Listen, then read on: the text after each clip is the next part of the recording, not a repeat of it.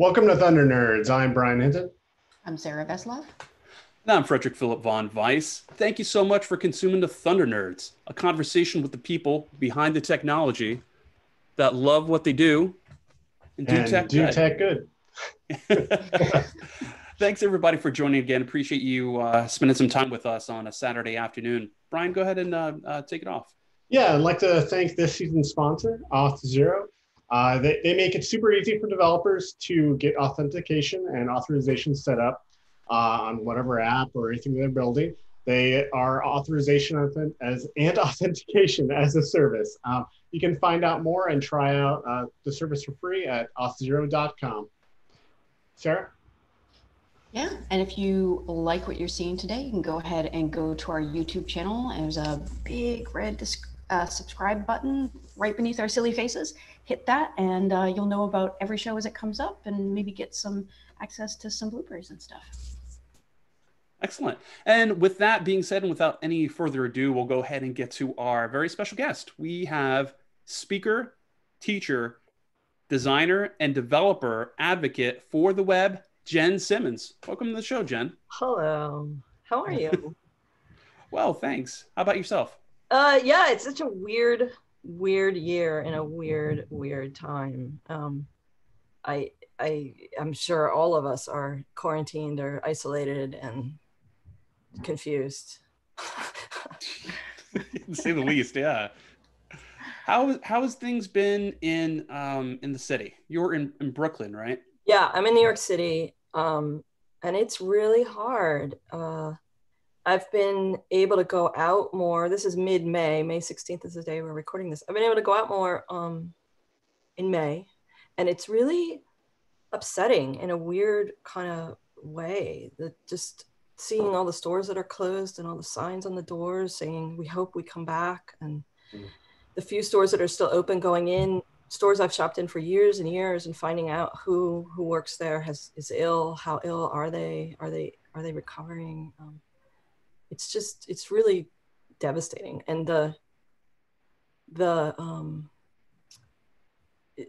even folks who are, fine, everyone's just seems just out of it. People are alone and they're walking down the street alone, and it's not normal life. And most of the people you see are essential workers. They are the most vulnerable when it comes to finances and power in society and the ability to stay well and stay away from the virus. And so it's just kind of moving and tragic and worrisome and heartbreaking all at the same time. It just feels like a lot of the people who live in the neighborhood are just like, we're just not in our bodies. You're walking around, you're like out of body, you're covered in a mask, you're sort of stumbling around, not just still like, I cannot believe what's happening. I just cannot believe what I'm seeing, which is really, really hard.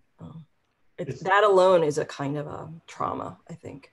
Weeks and weeks of that. Is the vibe of the city still kind of like everyone's holding their breath, but waiting to come out of it, or what's the general feel? Yeah, I mean, it's a mix. It's 7 p.m. every night. New York comes out to cheer. So a lot of folks go out. I live in a world of brownstones. Sometimes to describe where I live, I'm like, I live on Sesame Street. Like Dr. Hooper, Sesame Street, and Susan and Gordon, and like the buildings look like Sesame Street and the way people interact with each other.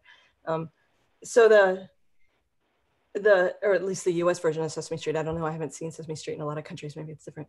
But you can go out the back door and there's sort of one experience, but if you go out the front door, there's a different experience. And so lots of times you do get to see your neighbors on the street, and people are on their own stoops and sort of waving from a distance and cheering, and they're there with their families or their kids. And because of the distance, you don't necessarily need to wear a mask. And so it's a bit more like, oh, hi, real life neighbors, yeah. Like, hi.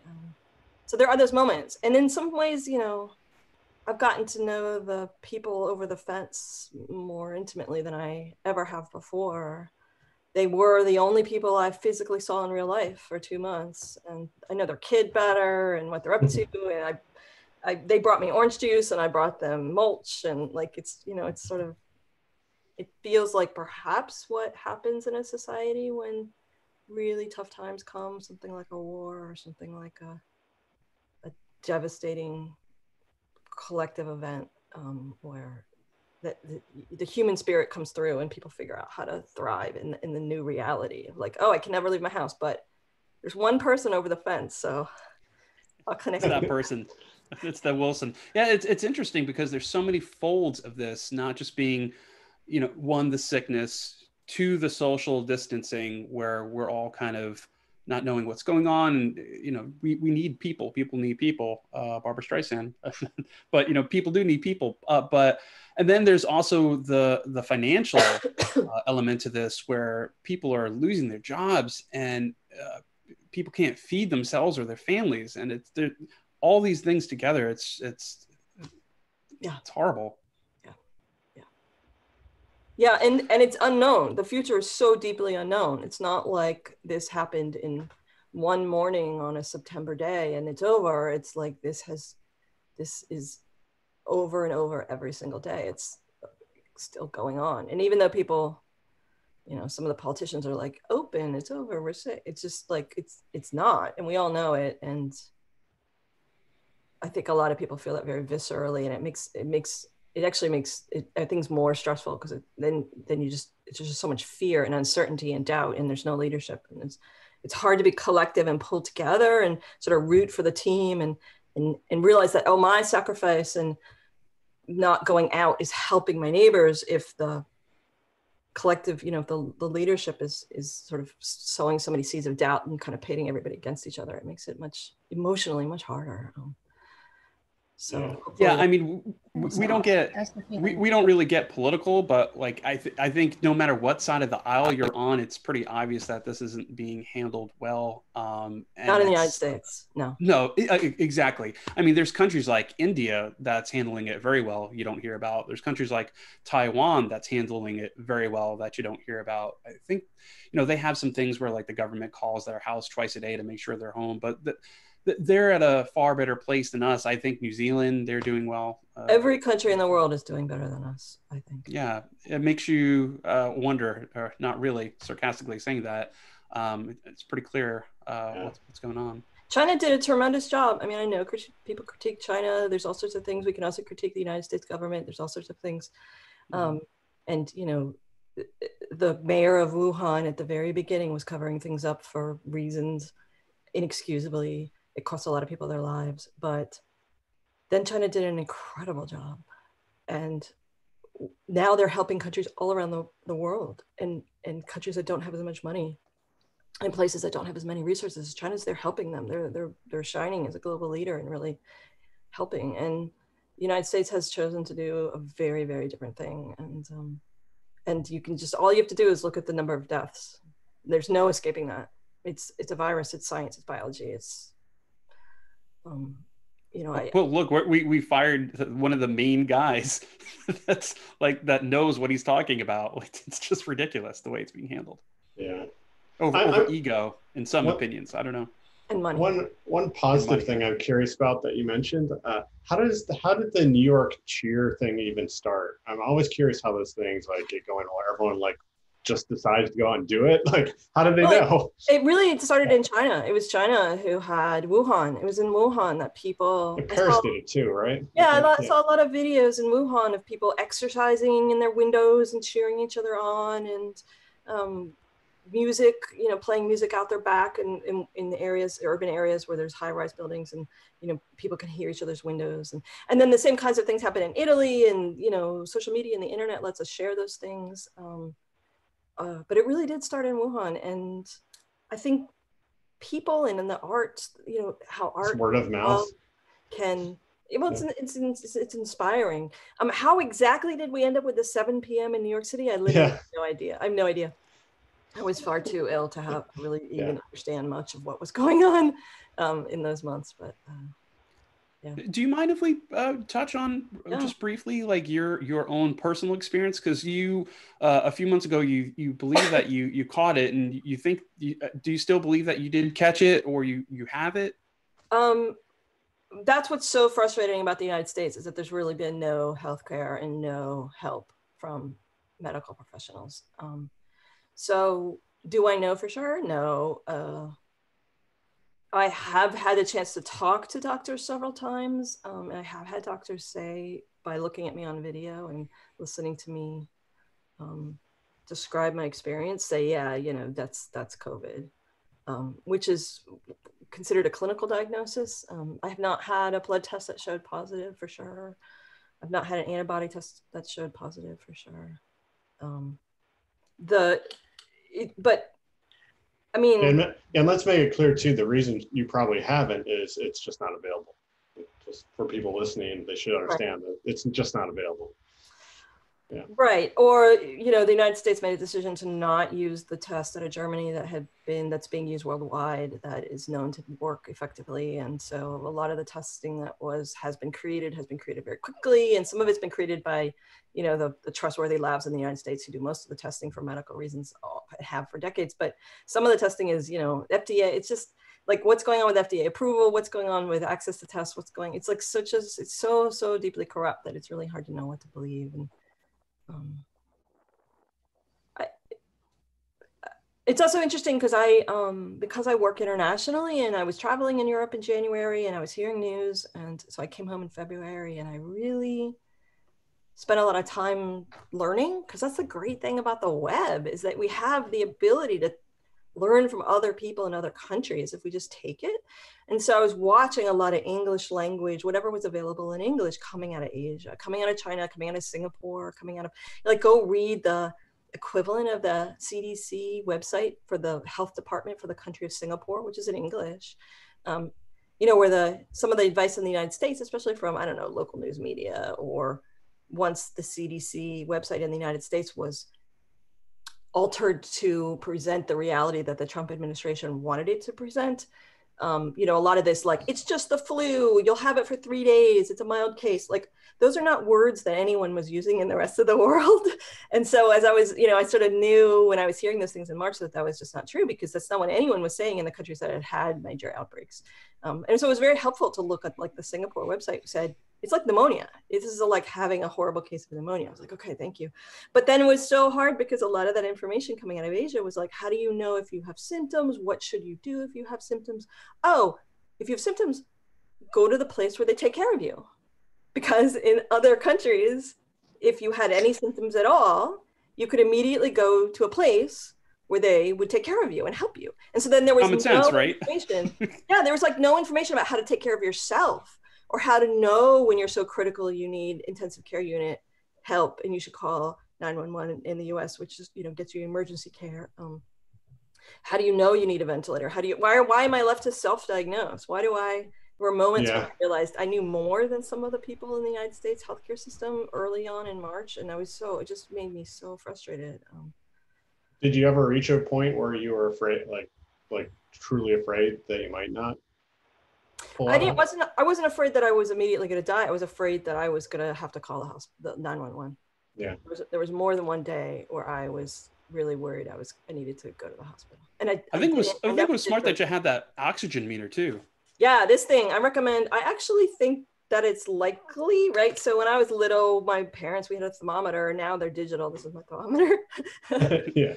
But I have a feeling that from now on, you know, if I think about my grandparents, like, did my great-great-grandparents have thermometers? Probably not. So like, when in the course of human technology did it become super normal for you? Oh, I have a kid, I need to buy a thermometer. I need to make sure I can take my kid's temperature so I can monitor their illness at any point. I have a feeling that this oxygen pulse oximeter is now going to be that kind of a tool, where you might know this a little bit from seeing it in hospital TV shows or whatever. This one isn't hooked up to a monitor. It has batteries in it, but you just click it and put it on your finger, and then let's see what my number is. And it's Bluetooth too. It syncs with the app, so you can keep like a nice log of everything. There might be Bluetooth ones out there, but I did not get a Bluetooth one. This is not Bluetooth. I don't want to be monitored by some third-party company that's selling my data. Yeah, so 97 is not great, but 97 is not bad. I like to see 99, 100 better, but I haven't seen that much. Well, I think I've seen some of those online because I started looking at them that they were like as low as $30, Yeah. you know, obviously. And there's ones that are like 400 with Bluetooth. But at least like if you get like a $30 one, it will help ease anxiety. I had a friend at work that they told me the other day they were at the hospital because her husband had a panic attack because, you know, he thought he couldn't breathe, but he was having a panic attack. So Yeah. at least like something like this, you could monitor where you're at and have a better sense of, you know, actually I could look at this and I know I need to go to the hospital. Like something like that is really helpful. Yeah, some of the doctors I talked to on video, because there were several, or there were some phone calls too, they were like, why do you have that? I was like, YouTube. One doctor was like, I'm so glad you have it because I can see that you're at 95. You should stay there. If it drops lower, if you see 93, call an ambulance. Like, so it was very helpful to him to not have to guess by sort of looking at how blue my skin might be or not, or how was I breathing at that moment or not. And it gave me some reassurance too, to say, you know, I feel really bad, but my number is still good enough that I'm probably not crashing right now and I'm okay, I should stay. But also just the idea that there's no help whatsoever unless you're crashing and you need ventilation is, I think that's an experience unique to the United States. I don't think that that's what other countries are, how they're treated. Yeah. Speaking of devices too, you were I saw in your tweet your Fitbit show that you had like a 150 heart rate when you were just taking a shower. Like that's crazy. Yeah, you know, I was never very good at biology, and I kind of was more of a math person in school, computer science and not chemistry, you know, but I've taken my vital signs so many times in the last 3 months or 2.5 months, like, because the other one that's a good one to take is a respiratory rate, and a good way to easy way to do that. There's some apps where you just each time you take a breath, you just hit the screen and it times it for you, and then it calculates it and tells you what your respiratory rate is, which means how many breaths per minute are you breathing. And for me, normal is around 12. It's faster for little kids. A lot of adults, normal is a little faster than 12, I don't know, 14, 16, something like that.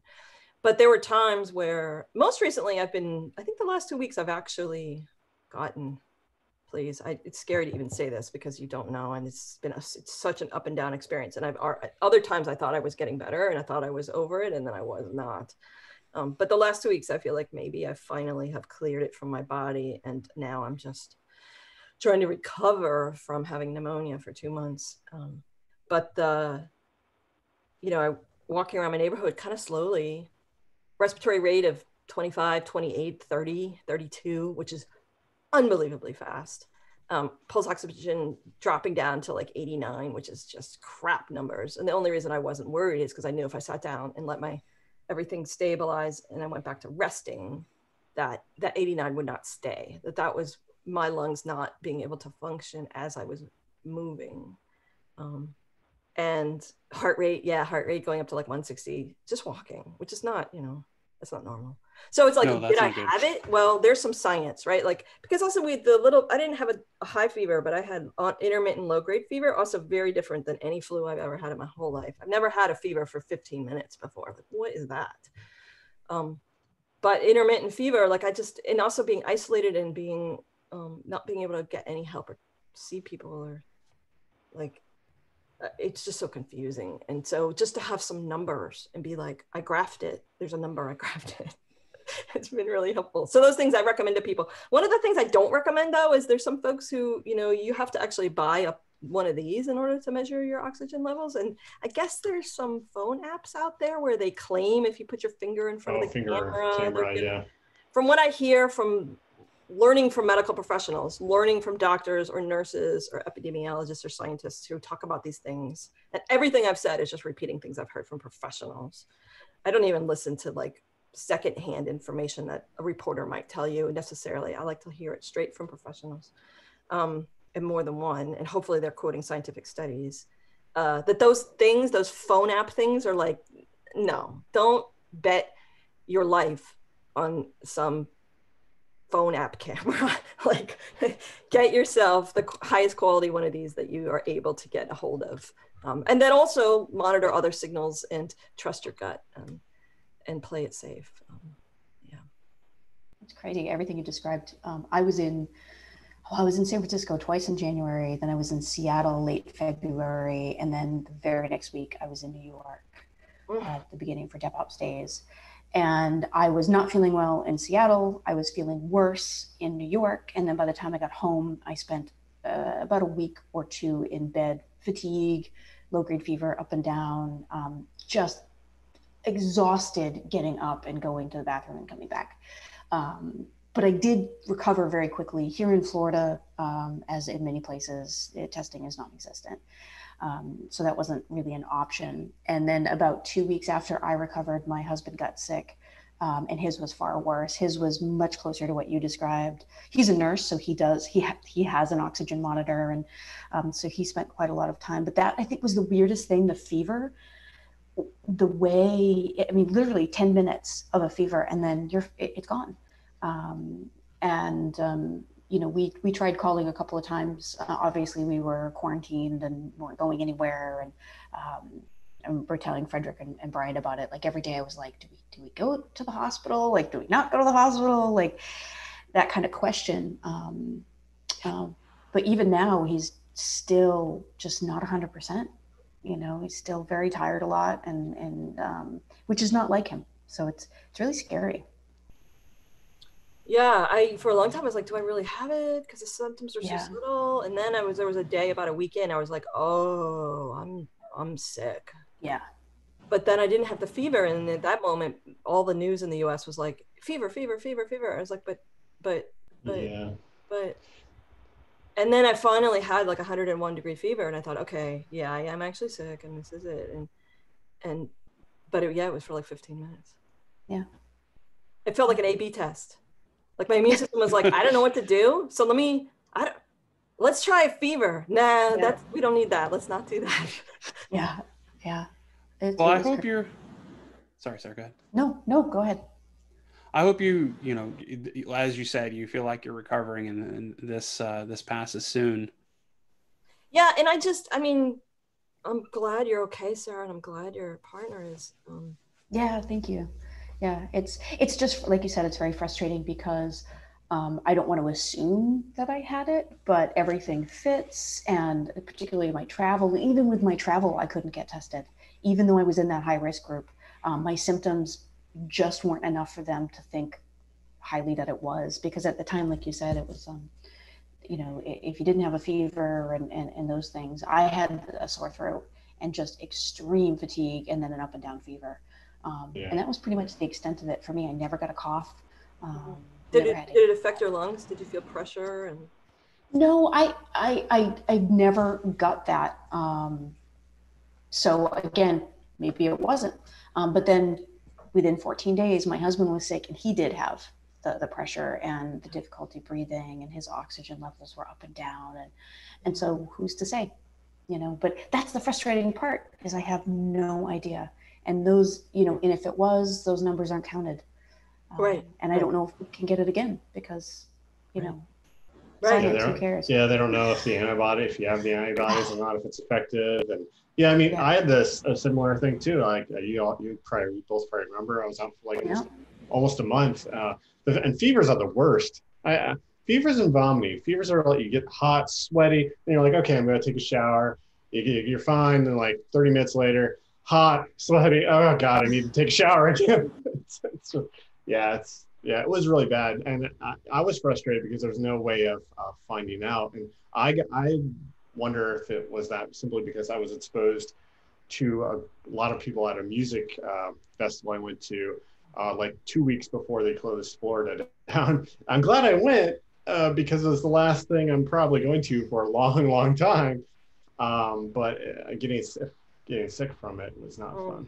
But I'm mostly scared about all the reported cases now of these possibly related symptoms in children. I have a 5-year-old, so stuff like this scares the hell out of me. Yeah, I mean, I feel like in the United States, a lot of folks have just really, I mean, maybe it's out of fear, maybe it's out of selfishness, just downplayed it, and they want to like be able to do whatever they want and don't restrict my freedom. Or even, you know, apart from those ideas, just the idea that like hey, if you're younger than 60, you're fine, and it's just the flu, and you'll be sick for 4 days, and then you'll be fine. It's just like, no, this, and I know a lot of people in New York who've had it. I know a lot of different levels and different experiences that people have had, but over and over and over again, even the people who seem to have the most mild cases, it's been weeks and weeks and weeks. It's been really scary and confusing. It's not at all like illnesses that other people have, that you've had at another moment in your life. And it does feel like a novel virus. It's a new thing to the body, and the human body, it just doesn't know what to do with it. And I mean, at one point I really thought that I was better, except I was having an incredibly hard time thinking and making sense, putting words together. And I thought, well, that's just because I haven't eaten much in a month. Like I just haven't. I need to build my strength back up. I need to build my nutrition back up. But then it went away very quickly. Like I realized, oh, no, that was the virus. Like that was a different. And then, a week or two later, they were like, oh, it turns out perhaps we think maybe this goes into the brain. Like maybe. So we don't. Yes, yeah. All of this is just to say, for anyone watching or listening, like, don't get this.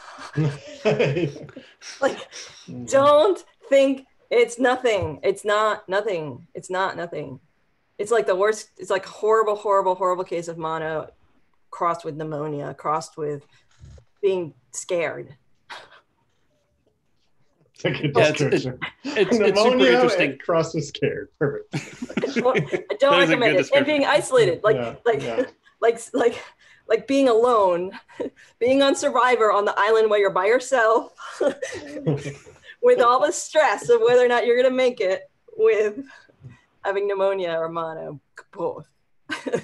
But not to downplay the significance of this conversation, but let's get to some more positive stuff. Yes, we have a bunch of questions. Let's talk some web. We have a bunch of questions in live chat for you. Live chat. Yeah. Go for it, Brian. Yeah, the first one, I'm going to just say your first name, assuming I say it correctly. Amir, he asked about that he's not created many layouts with CSS. And how can I be sure that I'm writing standard and right CSS code is the first part of the question. Then the second part is there any good project structure and good CSS code that I can take a look at? Like, I guess as reference. That's a very interesting question. I'm interpreting it as, what's the right way to do layout now? How do you know whether or not you're doing it right? Where's a good place to go find out what's the right way to do it? That's sort of the question? Yeah. And that kind of reminds me of the way that layout was done for the whole web before 2017, right? So 1993 to 2017, it was like, oh, how in the world do we get to, how do we put things where we want them to be on the page? Oh, well, here's a technique. Here's a technique. Oh, here's the Holy Grail technique. Here's a technique using HTML tables. Here's a better technique using CSS. Here's a technique, here's a technique, here's a technique. And I guess we really did teach each other sort of, here's the best practice, here's the best hack, here's the best one way to do that thing that everybody wants to do, that one pattern that we all keep wanting to do. And I guess I feel like at this point, the answer is we are hack free. There's not one way. And I would say if you're using CSS, you're using accessible HTML, semantic HTML, you use CSS Grid and Flexbox and Multicom and some floats when that's appropriate. And you kind of get to know these tools more and more, get to know sizing, get to know why do you want to use a margin. And you kind of don't read anything before 2018. Don't read anything about how to use Flexbox that comes from 2014, 2016. Just don't. If the code works, you're doing it right. If you accomplished the layout that you wanted, then you did it. Yay, good job. There's nothing wrong with your code, right? Like, it's that, in a way, it's that easy. Like, it's that, and maybe you invented something new that no one else has done. Cool, write a blog post about it, and you can show other people what you did. We're sort of free from good and bad, right and wrong, hacky and not hacky. And if you're using semantic HTML that's accessible, and you're using CSS for layout, and it works, especially if it works, you test in multiple browsers, multiple devices, multiple size screens, and it works, then you're good. You did it. Congratulations. So we don't need importance anymore?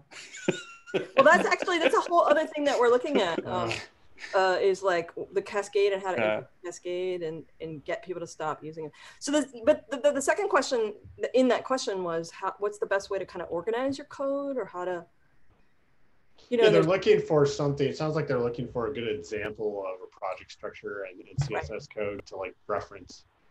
Right, because there's all this like, you should use BEM. No, Smax is BEM. Yeah. No, Atomic CSS. No. I mean, there are lots and lots of third-party ideas, third-person ideas. I think really that's a human question. Mm-hmm.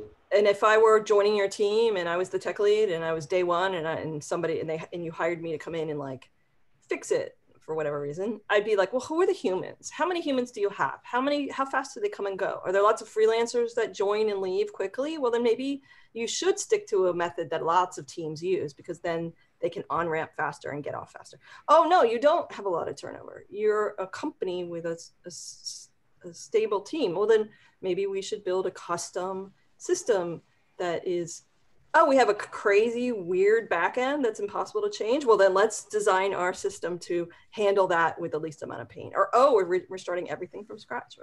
So I think it just depends. It depends. And there's lots of good ideas out there about design systems, but I don't think that's the right solution for every project. I think there's principles that are true for all of programming that are good ones. And they're the ones that the later you get in the career, the more viscerally you feel the pain of not valuing these things I'm about to list. And you learn the hard way, like why they're valuable. And those are the things that I would bring to a team in answering this question, like how should we structure our CSS?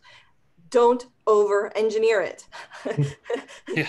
Don't build something for 75 people when you have 7 people. Like, don't reach for a massive framework when you don't actually know what use cases it solves or what problems it solves, and you don't actually have those problems. Like, don't use something because you think it's cool or hot, or somebody who looks like a good dude you'd like to hang out with told you on Twitter it's the best one. Like take some time to be like, there are all solutions to a problem. Like what's the problem? Do you have the same problem? Then maybe that's a good solution. Do you have a totally different problem? Then maybe that's probably not a good solution.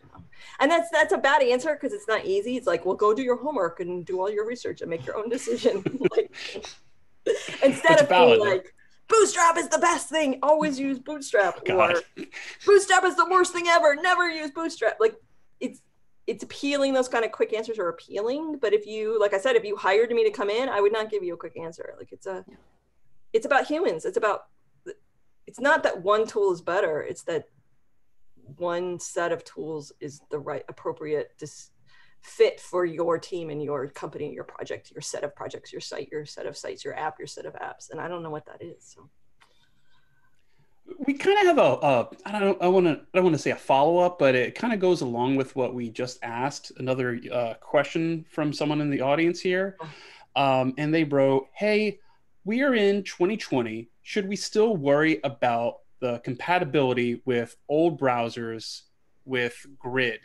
The fact is that 7% of our traffic uses an old version of IE, and it is probably a decision of us, but and I'm reading this verbatim. Yeah. Well, yeah, he probably meant for us, but I would like to know your opinion. So he's citing that, we're in 2020. Yeah. We're using Grid. 77% of traffic's using old browsers like IE. What do you think? So here's my answer. Despite the fact that teams think they get to choose whether or not they're supporting Internet Explorer or any other older browser or any other edge case browser, browsers that they may not be thinking about, like QQ browser or UC browser. It doesn't matter what the team decides, there will be users using those browsers on your website. Like, you don't get to decide whether or not they show up. They're going to show up. The question really, and it's a good question, and it's a budgetary question, is are you going to QA those browsers? Is your QA team going to use IE11 and test and give you bugs? Or are you going to kind of ignore the bugs and not test? And that's a hard question. It depends on how big your QA team is and your budget is, and your quality assurance is what QA stands for anybody who hasn't heard of that. And that's typically when there's a bigger project, there's like a separate team that tests the project before it ships in order to see whether or not. And that team, there's this frequently, or if you're a development shop and you get hired to come in and build a website for a client, that client is you're probably gonna have a conversation about what browsers are we gonna support? And really that's a conversation of, what do we want to take the time to test and bug fix for? Because you don't have unlimited resources. You can't test every single browser that ever existed. You're not going to test a Netscape 4. Like, there's a limit. So where do you want to draw the limit? And it's a good idea to talk about that. And again, I think I would say it depends. You know, if we were working on some massive website, like that got a tremendous amount of traffic, especially a website that might be very, you know, we're building a website about health information and COVID and how to get help to find out whether or not you have symptoms. Like that should work on every website, every browser, every phone. We should test. We should, you know, that's people's lives.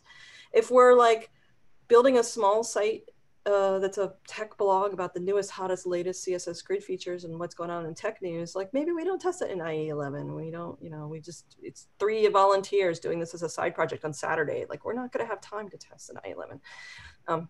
But the other thing is all of CSS, and this is true of CSS Grid as well, is you can structure your CSS, and as you write it, and other code too, this is true of JavaScript, it's true of HTML, it's true of every bit of the web stack. If you understand how failure happens, then even without testing, you can plan for failure and you can write code that's resilient. And it's one of the most beautiful things about CSS is that I can write a bunch of code and I can make assumptions about what's going to happen in IE. I can maybe go to caniuse.com real quick a couple times and look up something to double check because I can't remember whether Flex Gap is in Chrome 75 or not. Oh, it's not. Wait, which one is it? You know, like I can, and then I can sort of structure my code in such a way so that it does this if a browser supports Flex Gap, and it does this if it doesn't, or it does this if it, actually, that's one bad example, but if it supports subgrid, then it does this. If it doesn't support subgrid, it does that. Or if it supports grid in general, it does this. Or if it doesn't support grid, it does that. Or, you know, it's weird that IE 10 and 11 do support the MS prefixed version of grid, which is a very different creature than the real grid that came out 5 years later, because it was the experimental implementation that Microsoft led the industry with back in 2011, which was amazing. But once grid got finished and shipped in 2017, it was a very different creature. But some teams, it would make sense to use that MS prefixed, leverage that power, write some code that will work in IE 11, IE 10, using the old grid. You just have to think about it and structure it. So for folks who may not have thought about it that way, I actually have a 7-part series on the Layout Land YouTube channel where I show you exactly how to do this. Exactly when can you use something that's newer, like subgrid or masonry layout eventually when it starts shipping, and still support the browsers that don't quite have it yet. Because there's always going to be something. There's always going to be something. There's some browser that hasn't quite shipped a thing yet. And I'm a big fan of using the newer technology soon. Like use subgrid today, use subgrid now. It's only in Firefox. Oh, that's not a lot of browsers. Okay, so yes, you have to support what happens when you don't have subgrid. And if you just sort of think about it and you think through the code and you're like, oh, so if it has subgrid, things will line up really nicely. And if it doesn't have subgrid, it'll be a little bit out of line. All right, that's fine. I can live with that. And then there are other things that you can't. There are other things that aren't supported, and you're like, oh, I can't use this because it's not supported. So okay, I'll wait on that one. So those 7 videos will help you understand when is it that you can use it, when is it that you can't use it, how do you use it, how do you use a feature query, how do you use progressive enhancement, how do you use fallbacks, how do you use the cascade in order to make sure that your code is going to work in all browsers, and without even necessarily testing it. Like making a decision to test is one decision to make, but you could still write good code. Even I write code for IE all the time, and I never open IE. Is that the Resilient CSS series? Yes. Just so our listeners. Okay, and we'll link that in our show notes for our listeners. There's a playlist called that says Resilient CSS on it, or they're also numbered, so you can try to watch them. You know, watch them in order. But they're also they're in 7 separate parts, so you can like rewatch one part or send it to your colleague at work, or You know, talking about masonry, do you mind explaining what that is? Since I've seen you bring it up on Twitter a little bit, and Yeah. why it's important. And since it's so to new, CSS. nobody knows what it is, so I should explain Yeah. it. So we have now a world where we can do different layouts using multi-column, using grid, using Flexbox, using the flow layout, the default block flow layout. But you can't do everything with those tools. And one of the layouts that a lot of teams still want to be able to do is a layout that gets sometimes called masonry layout. And you've probably, as a user, have seen it, everybody listening, if you've gone to, say, Pinterest or other websites, where the way that those folks, the most commonly used way to do it is where there's multiple columns. All the columns are the same width as each other. So let's say there's 4 columns and they're each sort of 25%-ish of the total space. But then the height of the content is different heights. If you have a whole bunch of photos, for example, you don't really know how, if they don't all have the same aspect ratio, some of the photos are going to be kind of a square and some are going to be really tall and some might be kind of short and wider than they are tall. And so a masonry layout kind of tucks everything up against each other like bricks or like stones in a wall. That's the name masonry. And the only way to accomplish that right now is to use JavaScript to do it.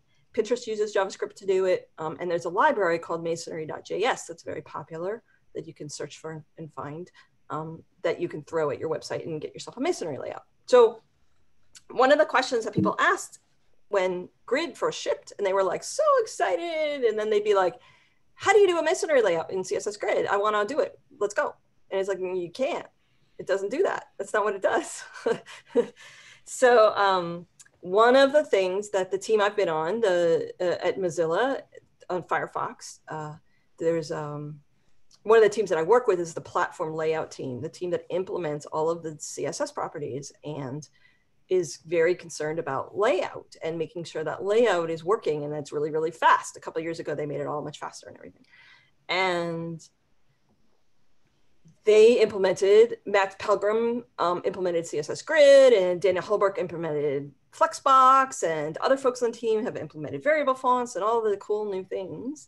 And so Matt's was like, he decided he just really, I mean, we always discuss what other things need to be going on. There's lots of ideas about things that need to get added to Grid. So like other people in the CSS working group, when gaps came along, like we implemented that team, our team at Mozilla implemented gaps for Flexbox before any other team, right? Like this team in the last several years has really had a commitment to innovation and the future and helping push things along slowly because it takes time, but getting new things into CSS. And so the most recent thing, we did the image loading aspect ratio stuff, which we can talk about too. There's the aspect ratio property coming in, there's aspect ratio change to how image loading happens. That work was all led by myself and this team at Mozilla. So Matt's decided over the winter that he really wanted to try to figure out masonry. How could the web have masonry in CSS instead of having to use JavaScript for layout? Why is using JavaScript for layout bad? Because it's slow, because it's not the first paint. You want to get it like immediately, first paint, boom, right there. And JavaScript takes a couple extra rounds. And even though some of it is super, the Pinterest team has optimized it like crazy, so it doesn't necessarily seem slow. Like it's not a good idea to use JavaScript for layout. It's better to have it in CSS natively. So, and his experimental implementation, it's an experiment. It's in Nightly right now, Firefox Nightly. And you have to go to about:config, and you have to type about:config in the URL bar, and then open up this sort of secret section of the browser and search for the word masonry and turn it on. And then I made some demos. We'll link them in the notes. I've got 3 different demos of masonry. The first one kind of compares it to Grid and Flexbox. So you're like, but can't Grid do this? I thought you could do this with Flexbox. I thought you could do this with multi-column. It should have, like, you click a button and it just sort of like switches. It shows you the comparison between the 2 layouts, or the 4 layouts. And then there's some others that are like, hey, not only can you have the columns all be the same width, which is what everybody's been doing with the JavaScript stuff, but if the CSS working group decides, and this is not decided, but if the CSS working group decides to add this masonry keyword to grid and make it part of grid, then if the typical way, it would be the columns could be lots of different things. You could use grid in the opposite dimension. So you use sort of a masonry packing in one dimension, and then in the other dimension, you could use grid. You could use the full power of grid. So you could have columns that are all sorts of different widths from each other, that are a golden ratio array, or that a few of them are like, there's not sidebar of ads, it's always fixed width and it never goes away. And then the other number of columns comes and goes and is morphed depending on the amount of space available on the screen. These are things you couldn't do in the original responsive web design. You couldn't have a fixed width column and flexible columns at the same time. You can totally do that very easily now with grid. And so making masonry part of grid would mean that you would get all the power of grid in one dimension while you get the masonry packing in the other dimension. But it is an experiment. It's not been spec'd. It's not been agreed on in the CSS working group yet. It's a conversation that's being had. The implementation is not an intention to hurry up and ship it and be like, woohoo, we're done, because that would be very rude. That would be subverting the process. We need to have a conversation about it. The implementation, though, is a way to have running code so that we have a prototype, so that we can see whether or not it's a good idea. And maybe the folks who make these decisions, which are people from Safari and Chrome and Edge and other browser makers, from Apple, from Samsung, from LG, from the Washington Post just joined the CSS working group. Folks get to decide, like, oh, maybe we don't want it to be part of masonry. Maybe it should be display masonry and we don't want it to be part of grid. Maybe it should be display masonry and be a completely separate thing. That was a big debate when we first started discussing this theoretically in December. Now we have an implementation, so we can actually just, sometimes, it's probably also true with design, web design. Like sometimes it's better to just, or app design, sometimes it's better just to have a prototype than to have static drawings and a bunch of talking. So that's what this is, the prototype. And if it turns out that this is how the CSS working group decides to, and the coalition of folks who make websites or web browsers decide to do it, then yeah, then maybe a lot of things won't need to change from the prototype and it will just get shipped, but maybe it will get completely overhauled and rewritten, who knows. But that's a very long answer to what is masonry, what's going on with that. Oh, that's great, thanks. Awesome though. Yeah, that was great. So I have another question on the live chat. Looks like we have time. This one's from Amir. In a recent project that I did, I wrote about 15 direct breakpoint per module, because it was my first official project and I wanted it to be pixel perfect. So he's asking, is that a bad idea? Is writing more CSS for having a pixel perfect project a bad thing? So 15 breakpoints, I don't have a problem with that. I think it gets a little bit back to the how do you want to organize your code question. Yeah. And if the code, any code turns into spaghetti and gets sort of out of control and nobody really knows what's going on, that's a problem, especially on a big team, especially over a long time. But there are also times when plenty of my projects have 15 breakpoints. I don't even call them breakpoints. I'm just like, I want to make an adjustment at some point. I figure out where that adjustment should be. Some folks are really into being like, you define your breakpoints. You have 5 of them, and they're like, and you never use any other number. You just always use those 5. You put them in variables. They're like the official ones. They're in the design system. I personally, I don't ever work that way. I haven't worked as a front-end developer in quite a while, right? I've had this other job, so. But when it comes to this idea of pixel perfect, I have a lot to say about that. I'll try to answer more briefly, but no, there's no such thing as pixel perfect. There's literally no such thing. That is a holdover concept from back in the day when computers were 640 by 480 and there were 216 colors, and we used Dreamweaver and Fireworks and Photoshop to draw pictures of websites, to talk about what we wanted them to look like, to then later give them to people who would build that website. Especially since a lot of those websites were, you would just take the Photoshop document and cut it up into puzzle pieces and take those puzzle pieces and shove them into table cells, right? Like you kind of needed to draw a picture of the website so you could chop the website up, and then you could put the website back together again in HTML tables. Those rounded corner GIFs. Right. I hated those days. because you couldn't do rounded corners, you couldn't do drop shadows, you couldn't do any fonts except for like a Helvetica Avenir and Times New Roman or Georgia, right? So if you wanted to use other Comic fonts, Sans.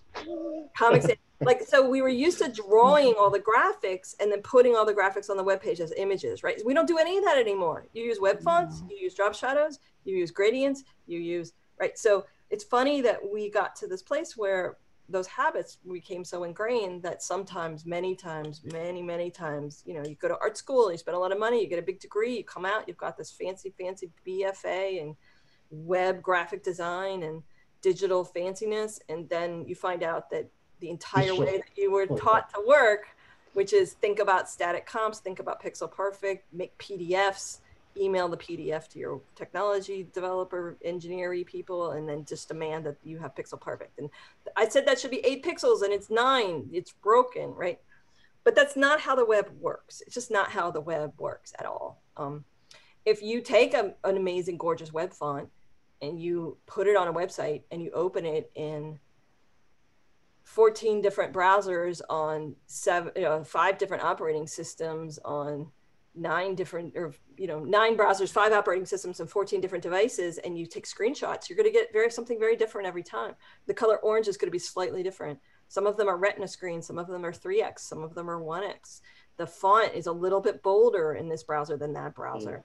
It's like the shape of the E is a little different in this operating system from that operating system. Like this phone is a little bit wider than that other phone, even though they're manufactured by the same company and are running the same software. Like you can't control any of those things, and you shouldn't try. And that's the beauty of the web. The beauty of the web is that you don't need to. You don't have to worry about any of that stuff. So, and the thing about CSS Grid, and the thing that I'm sort of disappointed on, because I want all those art school students with the amazing graphic design, theory-based, historical-based training to catapult us into a world of digital 21st century graphic design where we take these ideas from the past and we apply them to the reality that we're in, where with CSS Grid, you can do the most amazing things. You're programming a layout.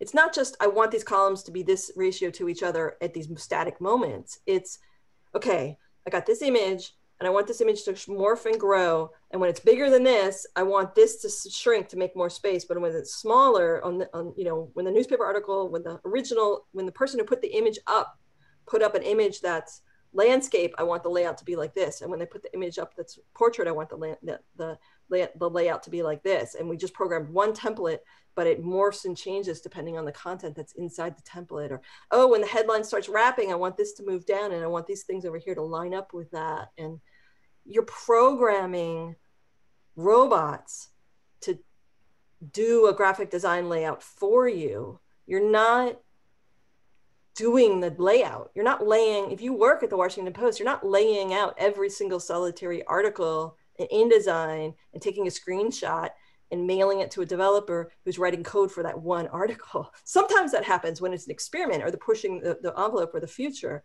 but that doesn't happen on every single solitary article every day. That article template needs to be programmed so that there's all this, it maybe looks different to the users all the time, but it's actually one set of code and it's responding and morphing.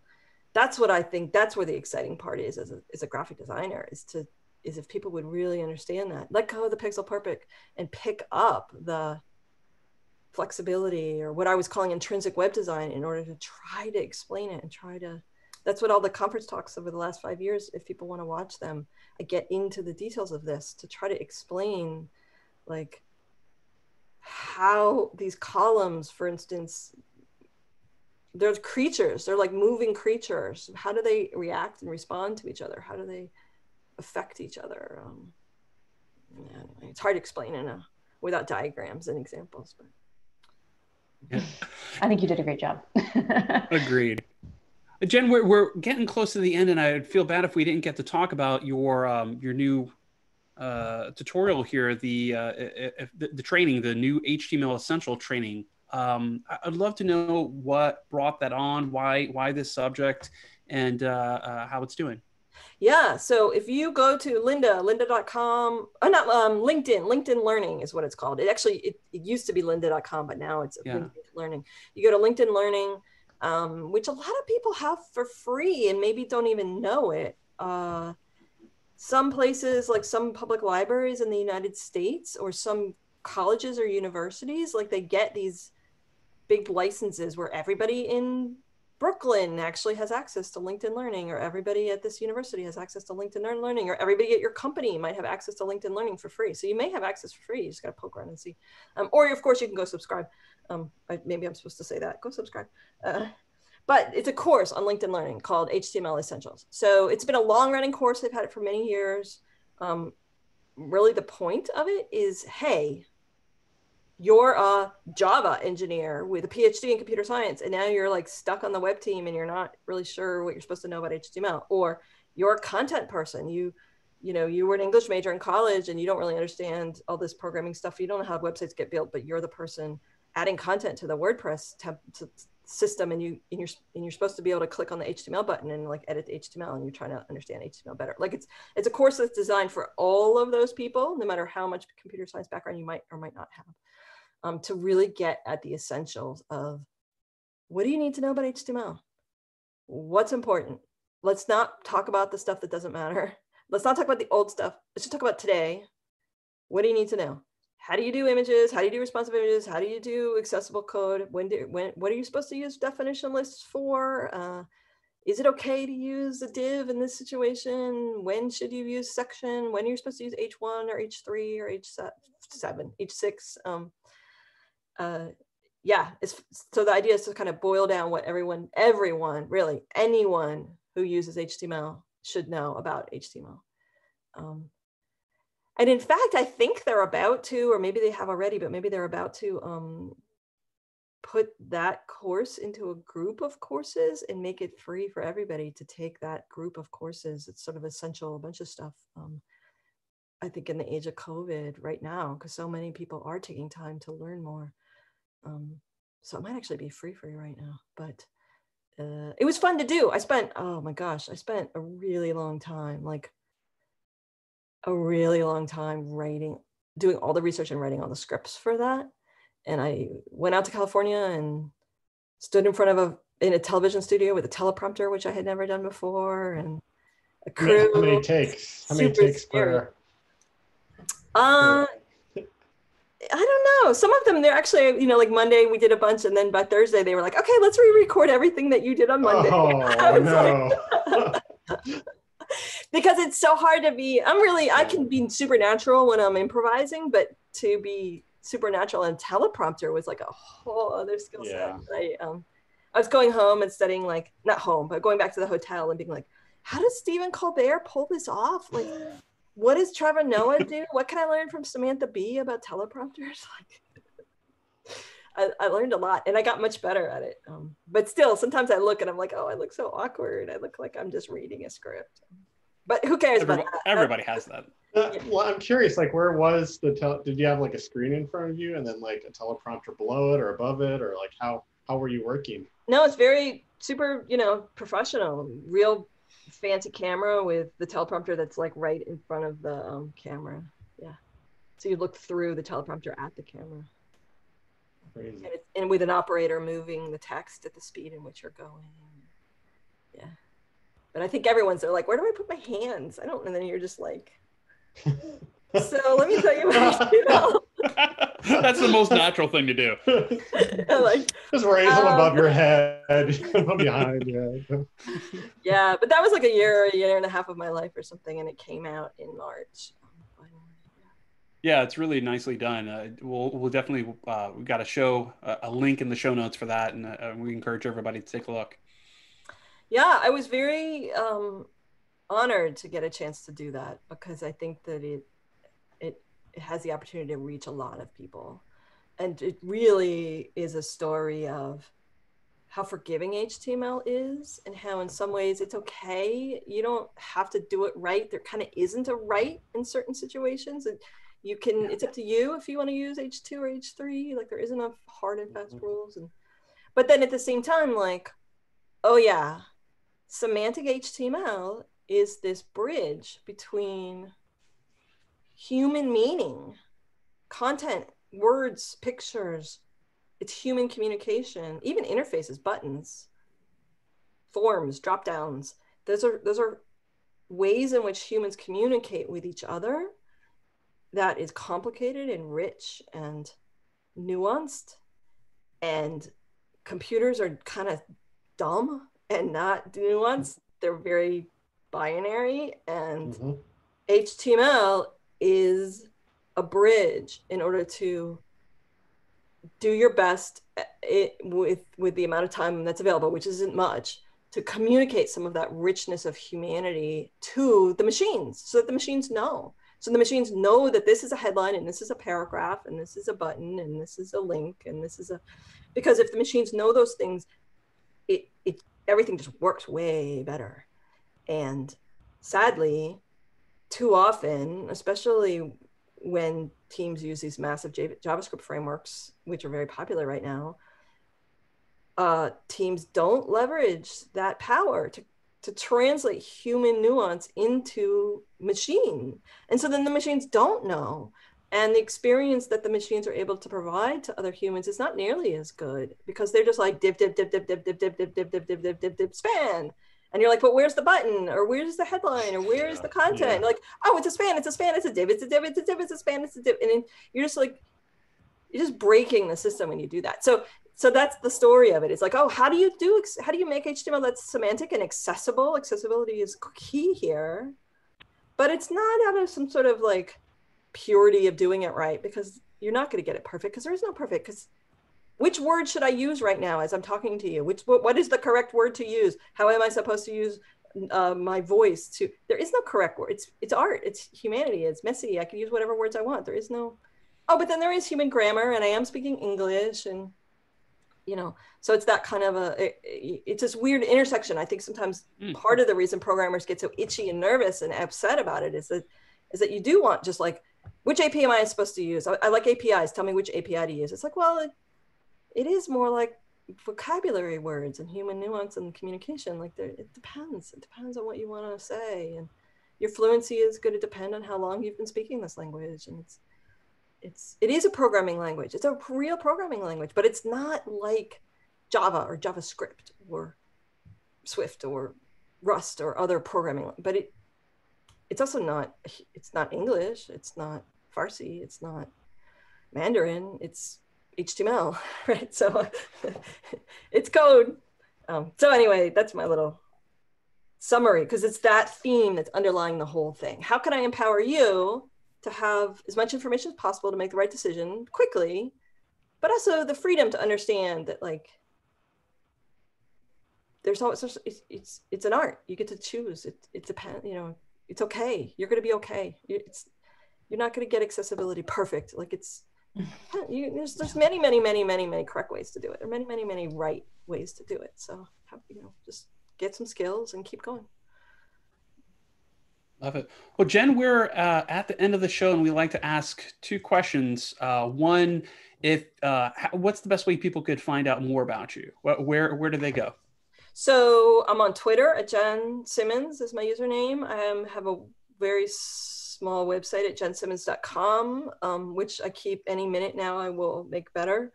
I am on everywhere, I guess, like GitHub and all, is Jen Simmons. And I have a page of examples of layout stuff at labs.jensimmons.com. I have all of those videos I made several years ago about layout and graphic design at Layoutland. You can go to youtube.com/layoutland, or layout.land. .land is a thing, layout.land. Great URL, by the way. Also, all the conference talks are really the best versions of my favorite conference talks from the last 5 years are in a playlist at layout, the youtube.com/layoutland. There's a playlist of Event Apart. Event Apart does these amazing recordings of the talks. So there's there's 5 of them, one for each year, the last 5 years. So those are on the YouTube channel as well. Or of course, just, search for my name and find other random stuff that I've done. Excellent. And the last question is, do you have any kind of parting words, final words for our audience today? Wear your masks.